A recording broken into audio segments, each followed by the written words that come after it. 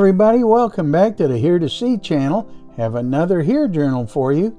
Genesis chapter 37 in the first book of the Bible, Genesis.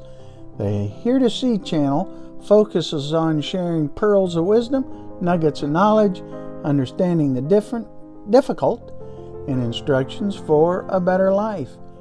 We're reading through the entire book of Genesis, a chapter at a time, doing a Here Journal on each chapter. Here journaling is a method many find edifying to their personal relationship with the Lord. So check out replicate.org to learn more about here journaling. But now, let's read and listen to Genesis chapter 37 in the New Living Translation from the YouVersion Bible app. Then I'll share my Here Journal with you. Chapter 37. Joseph's Dreams. So Jacob settled again in the land of Canaan, where his father had lived as a foreigner. This is the account of Jacob and his family. When Joseph was 17 years old, he often tended his father's flocks. He worked for his half-brothers, the sons of his father's wives, Bilhah and Zilpah. But Joseph reported to his father some of the bad things his brothers were doing. Jacob loved Joseph more than any of his other children, because Joseph had been born to him in his old age. So one day Jacob had a special gift made for Joseph, a beautiful robe. But his brothers hated Joseph because their father loved him more than the rest of them. They couldn't say a kind word to him. One night, Joseph had a dream, and when he told his brothers about it, they hated him more than ever. "Listen to this dream," he said. "We were out in the field tying up bundles of grain. Suddenly my bundle stood up, and your bundles all gathered around and bowed low before mine." His brothers responded, "So you think you will be our king, do you? Do you actually think you will reign over us?" And they hated him all the more because of his dreams and the way he talked about them. Soon Joseph had another dream, and again he told his brothers about it. "Listen, I have had another dream," he said. "The sun, moon, and 11 stars bowed low before me." This time he told the dream to his father as well as to his brothers. But his father scolded him. "What kind of dream is that?" he asked. "Will your mother and I and your brothers actually come and bow to the ground before you?" But while his brothers were jealous of Joseph, his father wondered what the dreams meant. Soon after this, Joseph's brothers went to pasture their father's flocks at Shechem. When they had been gone for some time, Jacob said to Joseph, "Your brothers are pasturing the sheep at Shechem. Get ready, and I will send you to them." "I'm ready to go," Joseph replied. "Go and see how your brothers and the flocks are getting along," Jacob said. "Then come back and bring me a report." So Jacob sent him on his way, and Joseph traveled to Shechem from their home in the valley of Hebron. When he arrived there, a man from the area noticed him wandering around the countryside. "What are you looking for?" he asked. "I'm looking for my brothers," Joseph replied. "Do you know where they are pasturing their sheep?" "Yes," the man told him. "They have moved on from here, but I heard them say, 'Let's go on to Dothan.'" So Joseph followed his brothers to Dothan and found them there. Joseph sold into slavery. When Joseph's brothers saw him coming, they recognized him in the distance. As he approached, they made plans to kill him. "Here comes the dreamer," they said. "Come on, let's kill him and throw him into one of these cisterns. We can tell our father a wild animal has eaten him. Then we'll see what becomes of his dreams." But when Reuben heard of their scheme, he came to Joseph's rescue. "Let's not kill him," he said. "Why should we shed any blood? Let's just throw him into this empty cistern here in the wilderness. Then he'll die without our laying a hand on him." Reuben was secretly planning to rescue Joseph and return him to his father. So when Joseph arrived, his brothers ripped off the beautiful robe he was wearing. Then they grabbed him and threw him into the cistern. Now the cistern was empty. There was no water in it. Then, just as they were sitting down to eat, they looked up and saw a caravan of camels in the distance coming toward them. It was a group of Ishmaelite traders taking a load of gum, balm, and aromatic resin from Gilead down to Egypt. Judah said to his brothers, "What will we gain by killing our brother? His blood would just give us a guilty conscience. Instead of hurting him, let's sell him to those Ishmaelite traders. After all, he is our brother, our own flesh and blood." And his brothers agreed. So when the Ishmaelites, who were Midianite traders, came by, Joseph's brothers pulled him out of the cistern and sold him to them for 20 pieces of silver. And the traders took him to Egypt. Some time later, Reuben returned to get Joseph out of the cistern. When he discovered that Joseph was missing, he tore his clothes in grief. Then he went back to his brothers and lamented, "The boy is gone. What will I do now?" Then the brothers killed a young goat and dipped Joseph's robe in its blood. They sent the beautiful robe to their father with this message, "Look at what we found. Doesn't this robe belong to your son?" Their father recognized it immediately. "Yes," he said, "it is my son's robe. A wild animal must have eaten him. Joseph has clearly been torn to pieces." Then Jacob tore his clothes and dressed himself in burlap. He mourned deeply for his son for a long time.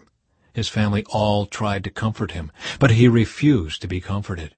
"I will go to my grave mourning for my son," he would say, and then he would weep. Meanwhile, the Midianite traders arrived in Egypt, where they sold Joseph to Potiphar, an officer of Pharaoh, the king of Egypt. Potiphar was captain of the palace guard. And that was Genesis chapter 37 in the New Living Translation from the YouVersion Bible app. Now, for my Hear Journal, first the highlight, Genesis chapter 37, verses 1 through 4, Joseph's dreams. Verse 1, So Jacob settled again in the land of Canaan, where his father had lived as a foreigner. This is the account of Jacob and his family. When Joseph was 17 years old, he often tended his father's flocks. He worked for his half-brothers, the sons of his father's wives, Bilhah and Zilpah. But Joseph reported to his father some of the bad things that his brothers were doing. Jacob loved Joseph more than any other children because Joseph had been born to him in his old age. So one day Jacob had a special gift made for Joseph, a beautiful robe. But his brothers hated Joseph because his father loved him more than the rest of them. They couldn't say a kind word to him. So, what's my explanation? Genesis chapter 37 has the beginning of the story of Joseph. Joseph was loved most by Jacob as he was birthed by Rachel in an old age. Joseph's brothers hated him because of Jacob's favor in him. So, what's my application? We can learn from Jacob's error that we should not sow discord within our own families. The Lord's instruction is clear. We're to raise up our children in the way they should go through the empowering of the Holy Spirit. Reference Ephesians chapter 6, verse 4. Fathers, do not provoke your children to anger, but bring them up in discipline and instruction of the Lord. Ephesians chapter 6, verses 1 to 5.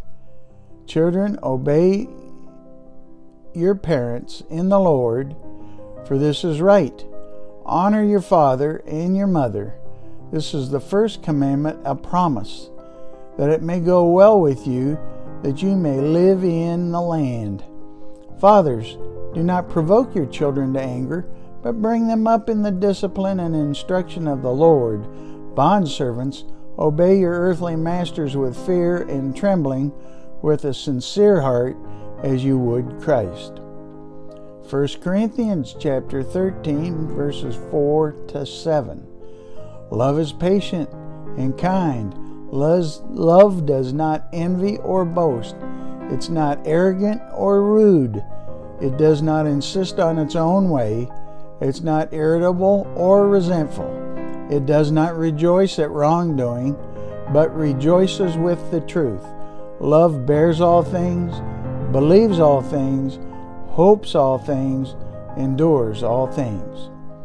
Deuteronomy chapter 6, verse 7. You shall teach them diligently to your children, shall talk to them when you sit in your house, when you walk by the way, and when you lie down, and when you rise. Proverbs chapter 29, verse 15. The rod and reproof give wisdom, but a child left to himself brings shame to his mother.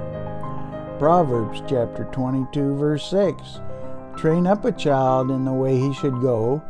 Even when he is old, he will not depart from it. Exodus chapter 20, verse 12. Honor your father and mother, and your days may be long in the land that the Lord has given you. So, what's my response? Lord, thank you for your salvation. I thank you, Lord, for my children and grandchildren.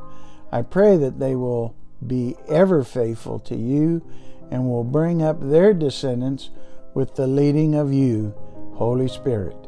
I pray that those that do not know you, may they come to a saving knowledge and new life in you. Amen. Amen. And now, how about you? Why don't you try some here journaling? Highlight, explain, apply, respond. You'll be so glad you did. Comment below. Share your experiences with us. Do you know Jesus as your Savior? If not, read the Gospel of John chapter 3 to learn about His forgiveness and talk to God about it. You can talk to God about anything. Talk to Him about your children and your grandchildren. God bless.